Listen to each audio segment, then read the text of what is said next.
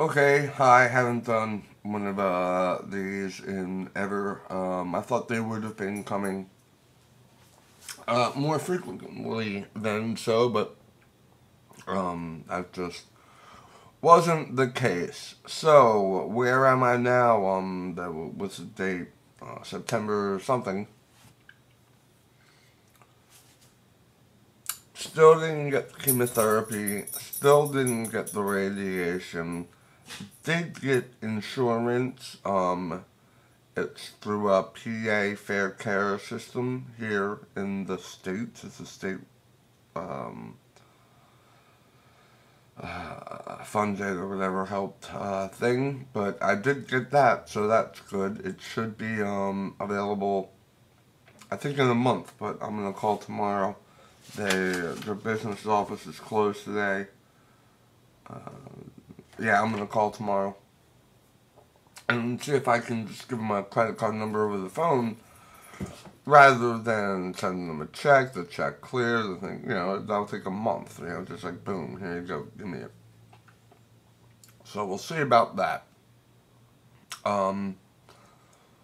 The incision, basically, from the operation opened.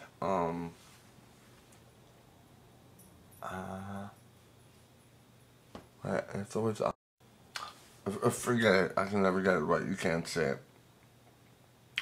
Anyway, the incision starts pretty close to the front of my tongue and then goes all the way back. And it looks like the incision opened back up. The problem is, it's been long enough after the surgery that really shouldn't have happened. And there is a chance maybe I was biting it as I'm trying to get full use or motion or whatever of my face, mouth back. So I got another PET scan yesterday that's radioactive dye that they put in you. You go in the machine and if you have it, the dye glows. Unfortunately, the machine is down, so I don't know yet what's up. My oncologist, Dr. Revito, is going to call and let me know what's up as soon as he reads it. And at the same time, Dr. Sirkin, my ear, nose, and throat guy, wants to take another biopsy also, just to be safe. And I'm not sure, I don't have that. It's 5 o'clock.